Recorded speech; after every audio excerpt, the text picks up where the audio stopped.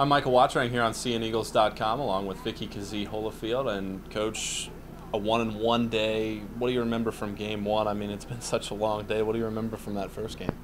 Well, I knew we played what I thought was a good game until the fifth inning, and the wheels kind of came unglued. And Georgia College has a lot of speed on their team. And I just thought in the infield we weren't as quick on our feet. They bunted extremely good number of times, and I knew they would do that. But that's kind of their game plan. But we'll just get a little bit better in that department. But other than that, they hit the ball well too. So a good day for them. They played a little bit better than us in that first game. I'm sorry. They score 4 runs in that 8th inning, and you guys come back, and a lot of different things happen in your final half inning. You got some clutch hits at times from some players that maybe you didn't expect, and then Kaylin Davis pinch hits. She gets hit by a pitch, bases loaded. You have an opportunity maybe to tie it, maybe to win it. I think you have to be pretty happy with how your team came back after they gave up 4 runs in the top half of the inning.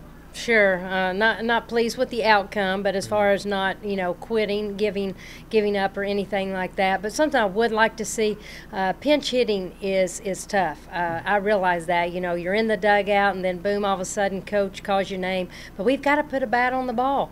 I mean, every team in America has pinch hitters coming in there, and we need to. Our batting average is not real good right now with pinch hitters, but. At times we've got 3 slappers in the lineup. There's going to be times that I'm going to need that right-handed batter or left-handed batter to get in there and get the ball out of the infield for us. So that's an area we really need to work on. Then game 2, short memory offensively. You guys come out just firing in that second game. A lot of different players contributing for you in the game 2. Well, I think something that's going to be key for us, 1 through 9, when you're playing D2 ball, good teams, everybody's trying to get that runner to second base. It is critical that you put the bunt down, especially in the number 2 hole. Cassie Lyons came in and did a phenomenal job for us today, and that's something that's been lacking for us. So, you might give up defense here for offense here, and those are some of the decisions that we're having to make. But we've got to get better in that department as well. You sit on 998 career victories. What do you need to do to get to 1,000 in your next contests?